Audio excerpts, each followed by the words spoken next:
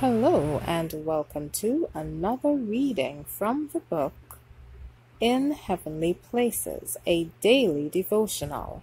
Today's reading is entitled The Royal Path, May 15th.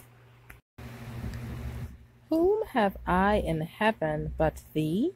And there is none upon earth that I desire beside thee. Psalm 73, verse 25.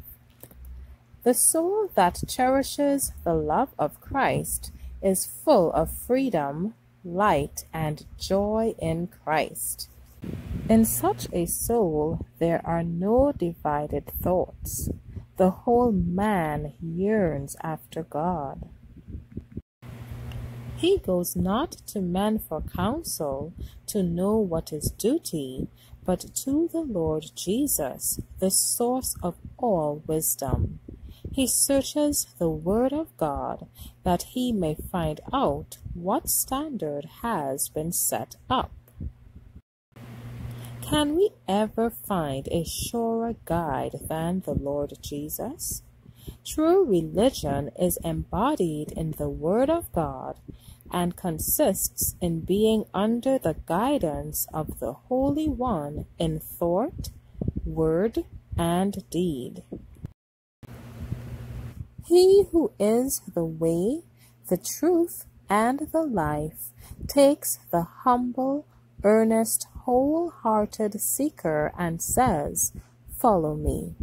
He leads him in the narrow way to holiness and heaven. Christ has opened this way for us at great cost to himself. We are not left to stumble our way along in darkness. Jesus is at our right hand proclaiming, "I am the way." And all who decide to follow the Lord fully will be led in the royal path, yea, more, the divine path, cast up for the ransomed of the Lord to walk in. The more fully we are in service to him, the more we shall love him, the more we shall magnify him.